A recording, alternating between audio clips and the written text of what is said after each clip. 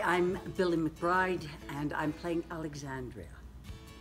David Oliver Nelson, I'm playing Chris in Velocity of Autumn.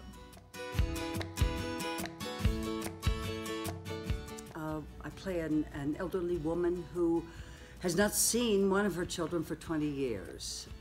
Chris is, he's a drifter, but he is very afraid of not living up to people's expectations. And if he lives somewhere where no one has any, he can at least get out of bed in the morning.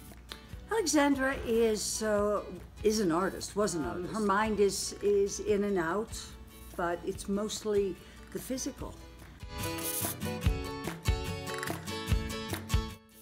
I think they're going to get a very up-close and personal look at something that we can all relate to. Family conflict, mothers and sons. I think you'd be hard-pressed to find someone that wouldn't be able to resonate with this play in some way. Well, I think that younger people will get a glimpse into a world that they don't understand.